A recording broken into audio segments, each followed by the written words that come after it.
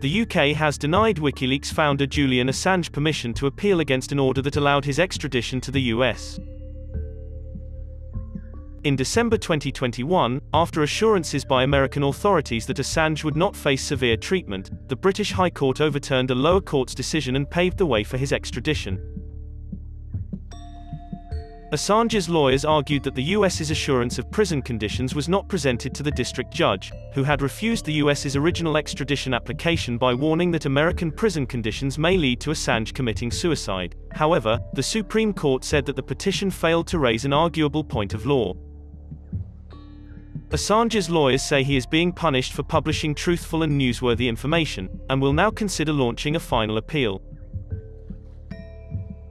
Various rights groups have said that the decision is proof of the United States' aim of curbing media freedoms and freedom of expression.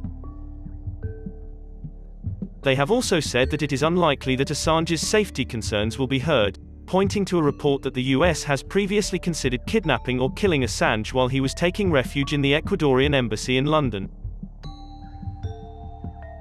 In 2006, Assange founded WikiLeaks, a platform through which he leaked several documents targeting political leaders, governments, and corporations from the US, Europe, China, Africa, and the Middle East.